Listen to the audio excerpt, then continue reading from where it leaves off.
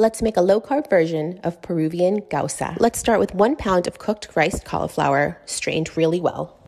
Add salt, lime juice, yellow pepper paste, avocado oil, and mix well. Now let's make the tuna.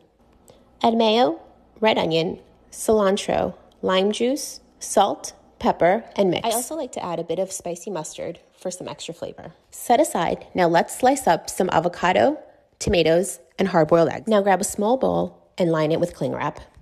Add a layer of cauliflower and tuna and pack it in well. Add a layer of tomatoes, hard-boiled eggs, and avocado. Sprinkle with salt and pepper and add another layer of cauliflower. Use a dish to flip it over and remove the cling wrap.